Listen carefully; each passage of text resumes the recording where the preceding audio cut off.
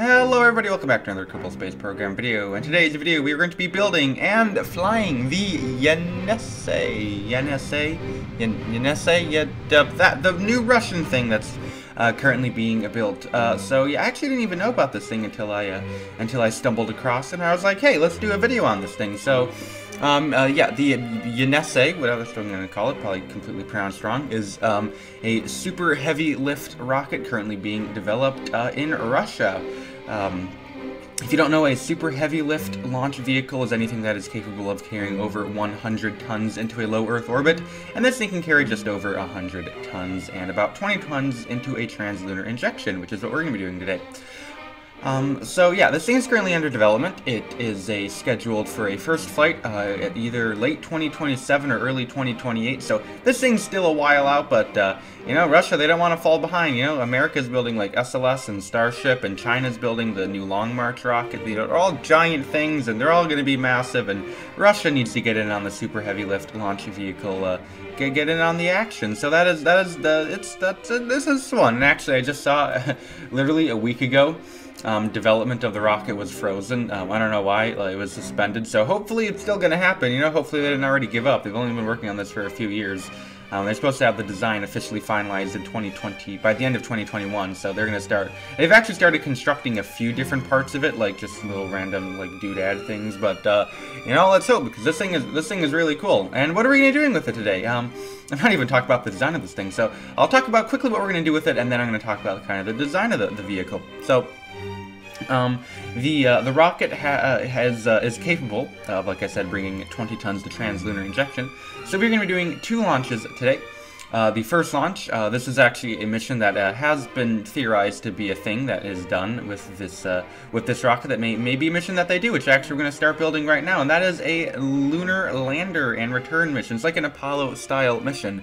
So the way this thing works is we're going to get into a low Earth orbit with this stage, with the rocket, and there's going to be a third stage. So the rocket, like I said, the design is not totally finalized, so the stage configuration isn't totally, hammered out what kind of the different variations of the things are.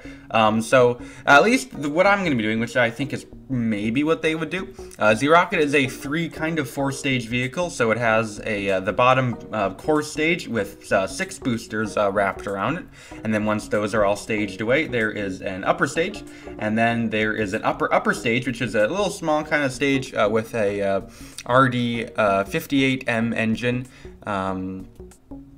There are 2 of them, and what it does is it'd be a translunar injection stage. It would take us out to the Mun. So what I'm going to be doing is going to do again 2 launches. So the first launch is going to be with the lander, and then the second launch is going to be the command module. So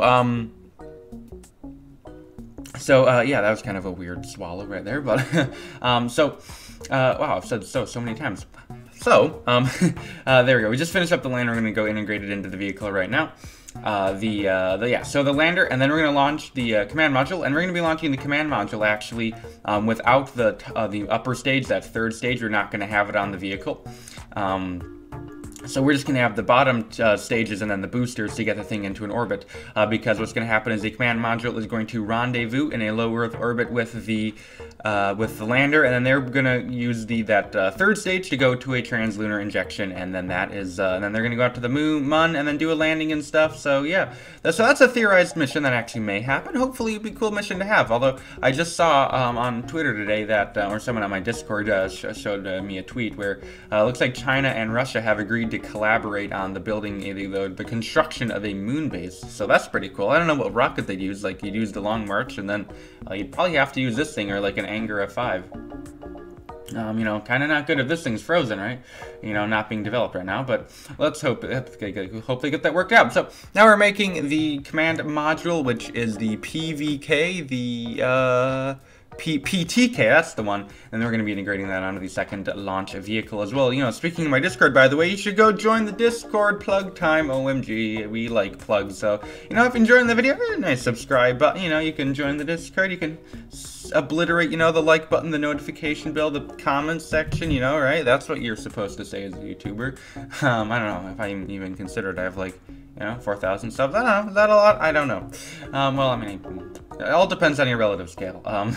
So, plugged aside, we have now finished basically the command module and are integrating it onto the launch vehicle. Probably want to launch escape tower, even though this is Russia, so they probably don't even need them. You just, you know, if there's something going wrong, you just jump out.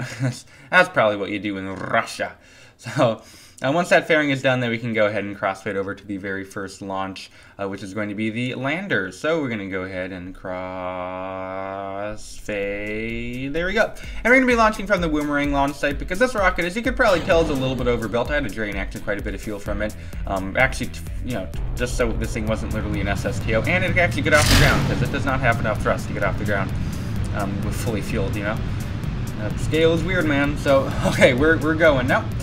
In the air, and yeah, we're launching from the Boomerang launch site just so we can actually basically spend fuel. You kind of need to drain fuel, especially the second launch, because it doesn't have that third stage. It is pretty light. So here we are, just pitching over, throttling down for max Q as we cross around the 10-kilometer mark, at which we will begin to throttle back up. We kind of get a fair few Gs.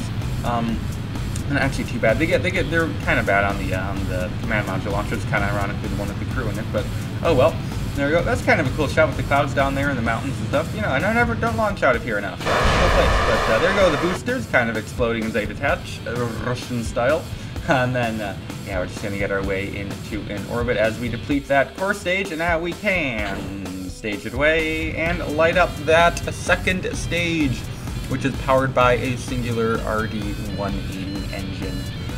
Well, it's a 2-chamber engine, so that's why I have 2 engines there, because, you know, the chambers, there's 2 of them. It's crazy, man. It's crazy. Yeah, there we go.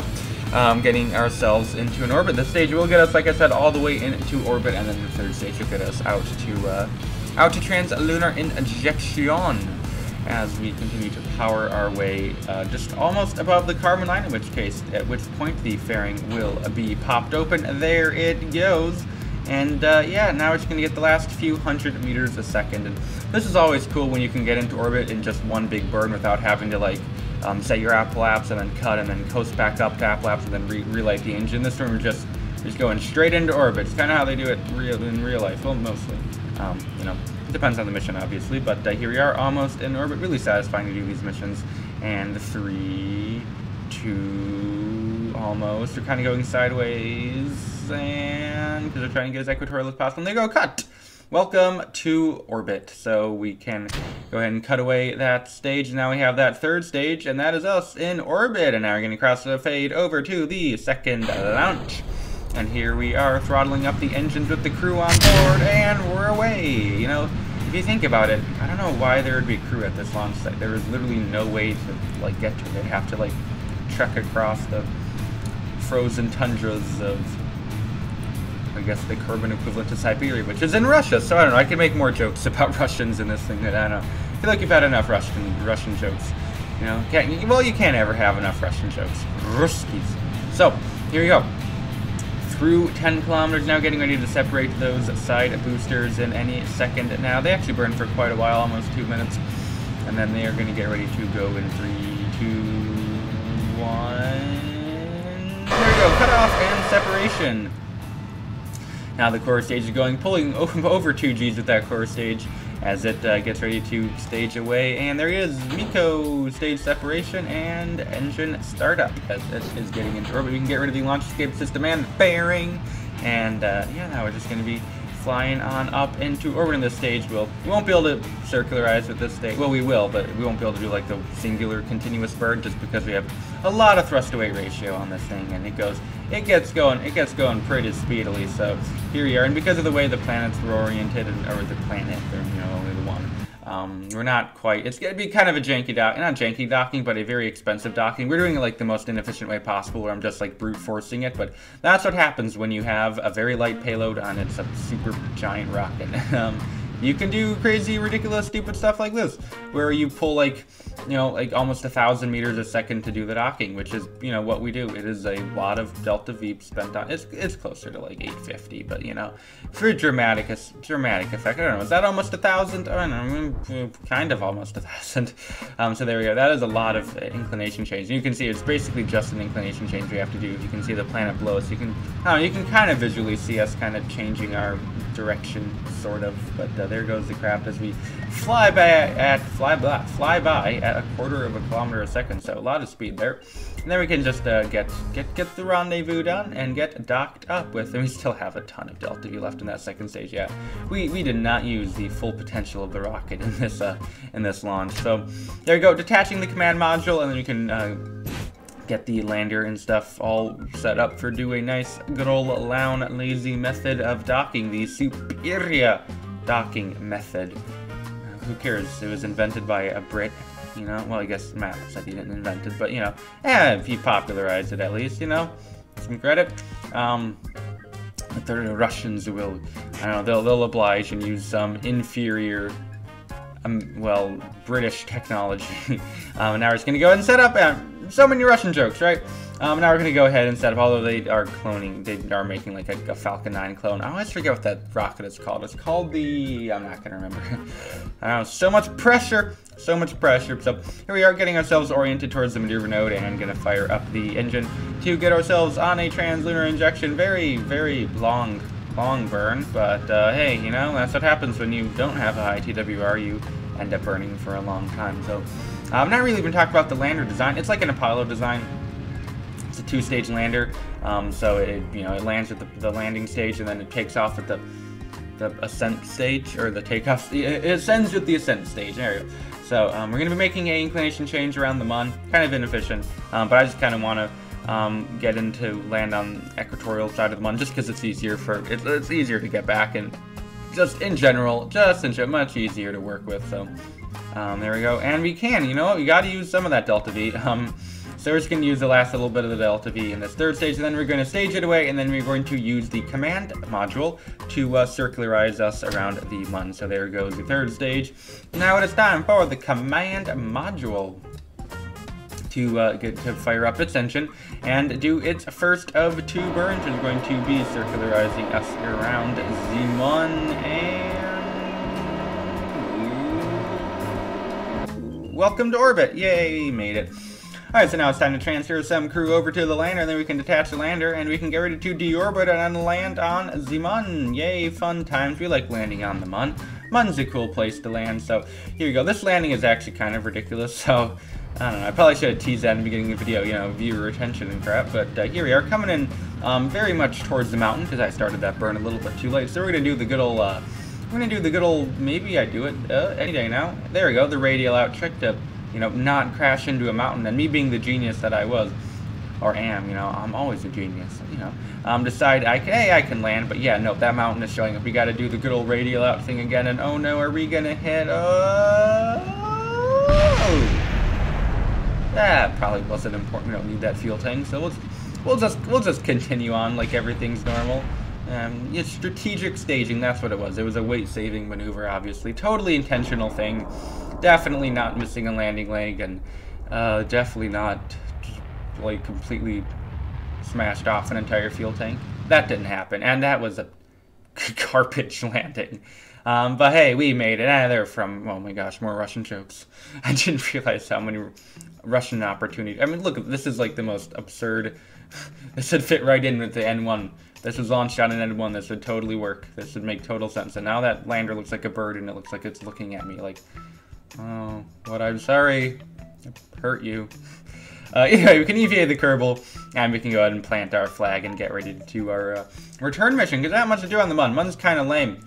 I don't know, I just talked about how cool the Mun is, but, and there goes the flag falling over. I think that was fixed in, like, 1.11.1, or 0.2, or whatever the newest version is, as of recording, but I haven't downloaded it yet, so who knows? I mean, I could check the patch notes. I don't know why I haven't downloaded it. Maybe I'll download it after this, if I finish filming, which is about to happen, but oh no, it's time to do a rendezvous. I don't know why I said oh no. It's kind of this is a normal thing to do. We kind of want to be rendezvousing, but get the thing in a good place, and then we can get ready to fire up our upper stage.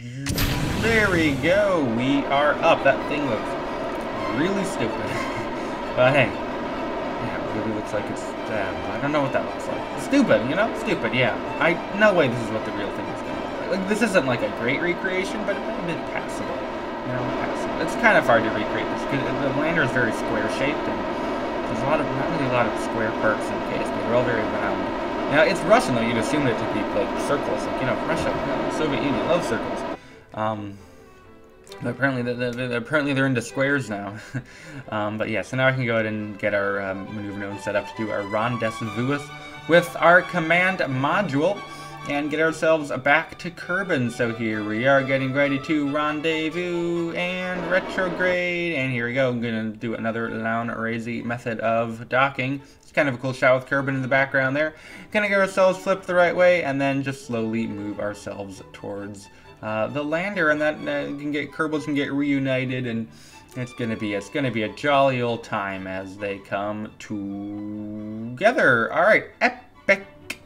Now we can go ahead and transfer the crew, and then get rid of the lander and head back to Kerbin. And at this point, my maneuver node making ability kind of broke. It actually broke a few minutes earlier, but you know, we don't really need maneuver nodes. It's pretty easy to get back. You know, maneuver nodes are for plebs. That's a Western propaganda here in Superior Russia. More Russian jokes, I know, right?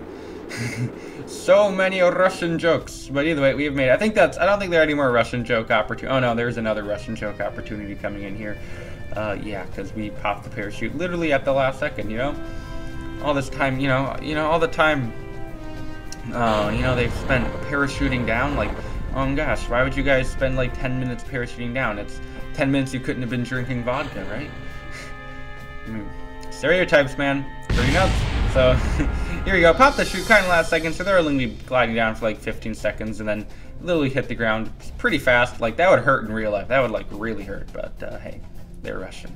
Russian jokes. Russian jokes! And no more jokes, because the video's over. Big thanks to all my members. I'll put a picture on them, all the members. So if you want to become a member, you know, you could do that. But that's going to be it for me. I'd like to thank you for watching. What's the next time? Please rate or comment to this video. Once again, thank you for watching. What's the next time? And bye.